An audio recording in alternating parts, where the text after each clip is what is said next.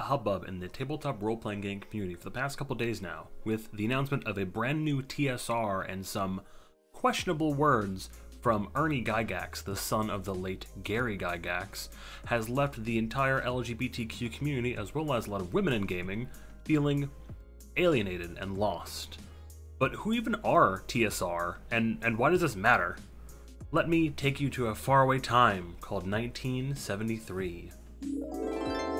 Gary Gygax and Don Kay come together to form a company called TSR in order to publish a brand new game they're working on called Dungeons & Dragons. Business was booming in 1975, and in doing so they created TSR Hobbies, which was a separate company designed to market games such as Dungeons & Dragons. They also released the famous Dungeons & Dragons Basic Kit and Advanced Dungeons & Dragons. And even Gen Con, one of the largest tabletop role-playing games and board game conventions in the world. Now I do want to mention that by 1983 there were now 5 TSRs under one umbrella, and I can't seem to figure out which one does what or who does what, so let's just assume they're all one giant conglomerate from this point forward. Gygax leaves to go to Hollywood to create TSR Entertainment, and in doing so markets more Dungeons & Dragons for the mass audience, as well as publishing settings such as Dragonlance and Oriental Adventures. Yikes. Gygax returns home, and in doing so realizes there are some legal troubles going on with shareholders trying to sell the company. At the end of all of this, TSR is sold to Lorraine Williams. Over the course of the next decade or so, TSR would go on to create some of the largest and most fantastic tabletop role-playing games to ever hit the kitchen table. But as most things do, TSR fell into financial troubles due to some poor sales in new games, and eventually were sold to Wizards of the Coast in 1997. Fast forward to 2011, a dude named Jason Elliott discovered the TSR trademark had lapsed in 2004 and snatched it up.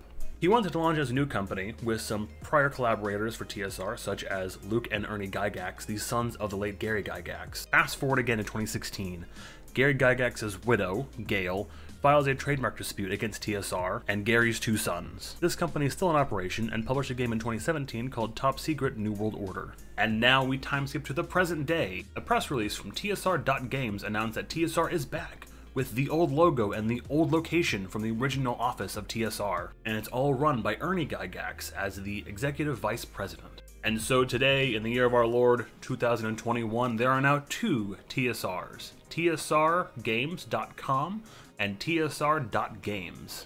So why does this matter? Well, it didn't really matter until Ernie went on a podcast and said some questionable words. In this interview, Ernie would go on to explain the history of TSR, the reason why they formed the new company, and their first new project called Giant Lands. And then he said the bad stuff. Now I want to pause to mention that some of the things you're going to hear are probably not the worst things you've ever heard before. However, there is a very large issue with the old guard of tabletop role-playing games, with a large track history of being bigots, racist, and generally not accepting of the LGBTQ community. They can apparently think of these rich fantasy worlds, but 2 dudes kissing is way too much for them. This is not, and has not, and will never be the tabletop role-playing community that I love and adore. It is a warm, wonderful, kind, and accepting place, and all are welcome in the tabletop role-playing community. And there is no excuse for this kind of behavior.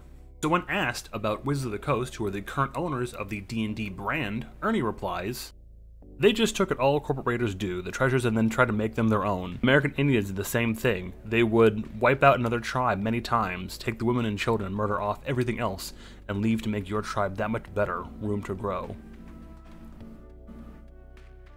What? And when asked why a new TSR was needed, he said, "TSR has been gone. There's a ton of artists and game designers and people that play. And recently they were dissed for being old-fashioned, possibly anti-modern trends, and enforcing or even having concepts of gender identity," followed by a laugh. Funnily enough, shortly after this came out, the TSR Twitter account went on to announce that all are welcome at their tables and how they believe that Gary Gygax and his son Ernie were a product of their times. But Twitter quickly lashed back with some proof of Gary Gygax and other former TSR collaborators and their big fat mouths. Hi, this is Jeff during the edit. This is for past Jeff, but I completely glossed over a really important thing that happened on Twitter between the TSR account and the Giant Lands account, as well as a trans woman named Meg the Sorceress. I'm just going to show these tweets here and just let you come to your own conclusion on this whole scenario, but these are real tweets, and you can find them on Twitter. They're all real. And TSR doing some really weird tweets. And here I sit, an avid lover of tabletop role-playing games, and a part of this community, staring at this bizarre mess of situation, being glad that Wizards of the Coast is at least trying to distance themselves and distance D&D from its dark origins. Although they really aren't doing a great job at their own side either, but that's a story for another time. In short, you are always welcome for tabletop role-playing games. You are loved, you are wanted, you are welcomed, and you are accepted. Regardless of your race, your religion, your pronouns, your creeds, your beliefs, and your sexual preference, you are welcome at these tables. I would just avoid TSR's tables.